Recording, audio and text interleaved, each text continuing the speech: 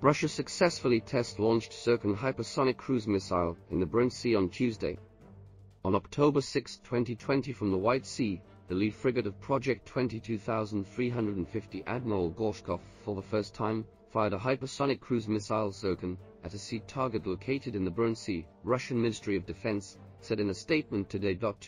According to objective control data, the Zircon hypersonic anti-ship cruise missile hit a sea target 50 kilometers away. The rocket speed was more than Mach 8. Flight tests of the Zircon hypersonic cruise missile will continue.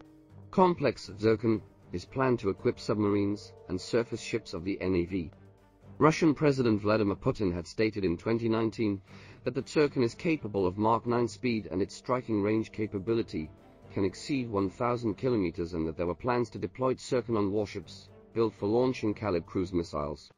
Project 22350 frigates are multifunctional warships capable of effectively fighting surface, air and underwater adversaries, as well as striking ground targets at a distance of over 1,500 kilometers.